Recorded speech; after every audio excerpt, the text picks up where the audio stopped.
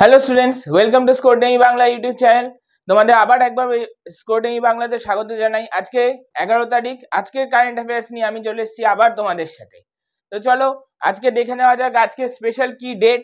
আজকে 11th October, আজকে হচ্ছে world's girl child day, international girl child day. মেয়েদের জন্য এই ছোট ছোট মেয়ে যাদের সিঙ্গেল চাইল্ড বলো বা সিঙ্গেল গার্ল চাইল্ড বা যে কোনো গার্ল চাইল্ডের জন্য এই দিনটা আজকে ধার্য করা হয়েছে। এই দিনটার মেন মোটো হচ্ছে মেয়েদের যে সুযোগ সুবিধা তাদেরকে পাইয়ে দেওয়া এবং তাদের রাইটস, উইমেন রাইটস যেন ঠিকঠাক থাকে সেই জিনিসটাকে রক্ষা রাখার জন্য এই ডেটাকে সেলিব্রেট করা হয়। এবছরের যে থিম রয়েছে সেই থিমটা হচ্ছে invest in girls rights, hour leadership, hour well beings.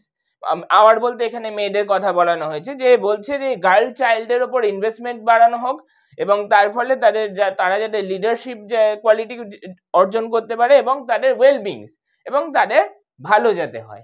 ঠিক আছে, ইন্টারন্যাশনাল গার্ল চাইল্ড ডে আজকে 11th অক্টোবর, এটা তোমরা একটু মাথায় রাখবে। চলো নেক্সট চলে যাওয়া যাক। কলকাতা মেট্রো, আমরা জানি যে কলকাতা দুর্গাপুজো ইউনেস্কো হেরিটেজ পেয়েছে এবং দুর্গাপুজো পাওয়ার পরে চেষ্টা করা হয়েছিল কলকাতা ট্রামকেও হেরিটেজ দেওয়ার, যাতে একে রক্ষা করা যায়, বাট পসিবল হয়নি ঠিকই।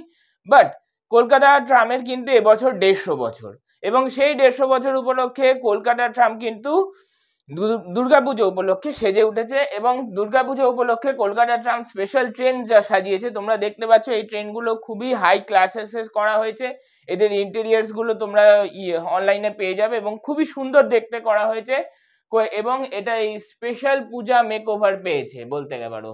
ঠিক আছে, মানে দুর্গাপুজো উপলক্ষে কলকাতা ট্রামও যেন সেজে উঠেছে আমাদের সাথেই।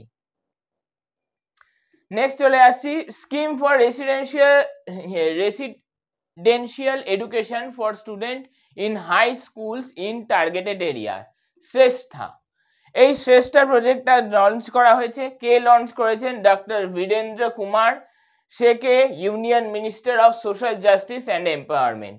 ডক্টর বীরেন্দ্র কুমার, ইউনিয়ন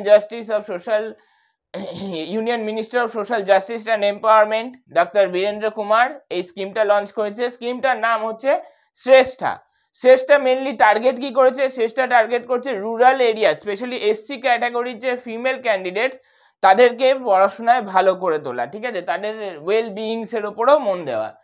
তো এই টার্গেটেড এরিয়াস এই কারণেই বলা হয়েছে কারণ এটা মেনলি এসসি ক্যাটাগরিকে টার্গেট করে করা হয়েছে এবং SC category targeted area basically rural এরিয়াতেই ধরা হয়ে থাকে। ওকে, নেক্সট চলে যাওয়া যাক। অরুণাচল প্রদেশ 3টি বিষয়ের ওপর নতুন করে জিআই ট্যাগ পেয়েছেন। জিআই ট্যাগ মানে ইন্টারন্যাশনালি কোয়ালিফাই হওয়া, তাই তো? এই জিআই ট্যাগ কি কি জিনিসের উপর পেয়েছে? অরুণাচল ইয়াক চুরপি, এটা এক ধরনের ইয়াক মিল্ক থেকে তৈরি হওয়া জিনিস যেটা হাই প্রোটিন রিচ ফুড বলে ধরা হয়।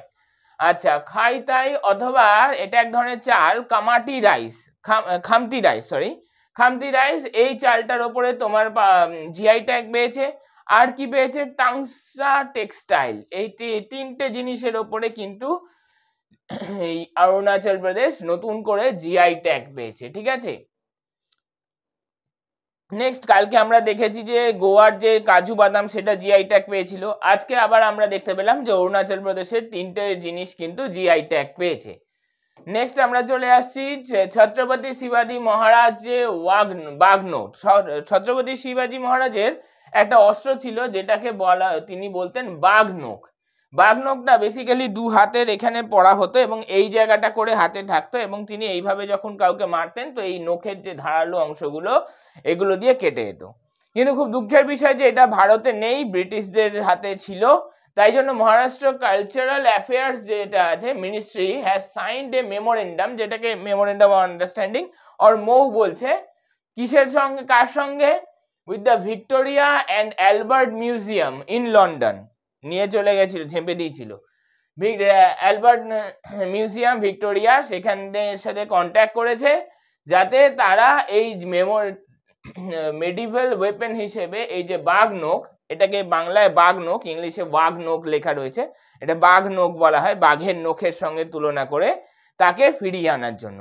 তাহলে এখানে কি কি মেন টপিকটা হচ্ছে কে করলো, ফার্স্ট অফ অল হচ্ছে ছত্রপতি শিবাজি মহারাজের বাঘ নোক, এটাকে করা হলো, কিসে করা হলো, কে করলো, মহারাষ্ট্র কালচারাল অ্যাফেয়ার মিনিস্ট্রি করলো, কি করলো, মৌ মেমোরেন্ডাম অফ আন্ডারস্ট্যান্ডিং সাইন করলো, কার সাথে করলো, ভিক্টোরিয়া অ্যান্ড অ্যালবার্ট মিউজিয়ামের সাথে, কোথায় আছে সেটা, লন্ডনে।